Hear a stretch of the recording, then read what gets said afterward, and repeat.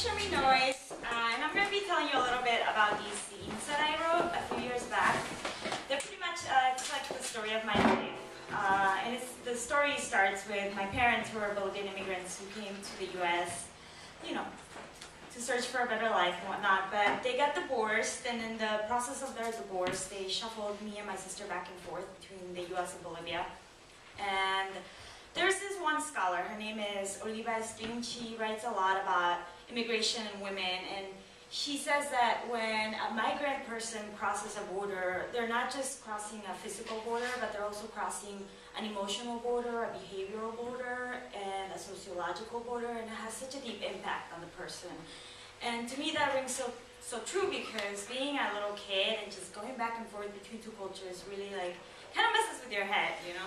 So where was I? Oh, so my parents, they divorced, they went back and forth between the US and Bolivia, and eventually my dad left my mom, and she was a single parent all of a sudden, so she had no choice but to come back to the US to raise two kids on her own, because it's even harder to be a single parent in Bolivia than here. So we came back, and I was 13 years old, and I felt extremely wretched. I mean, being 13, everybody feels wretched, right? But to be 13 and to be dropped into the US, it just sucks, man. So, you know, I didn't fit in, I couldn't learn English, I was just having so much trouble adjusting.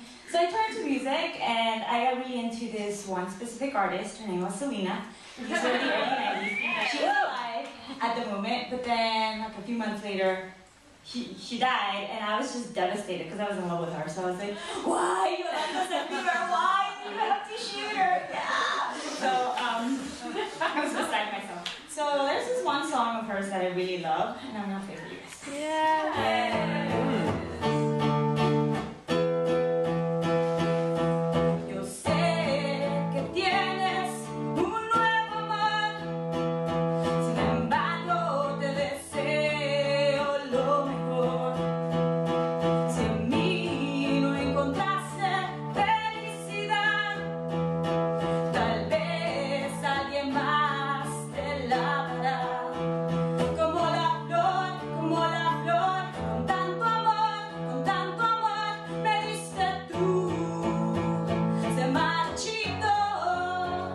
Me marcho.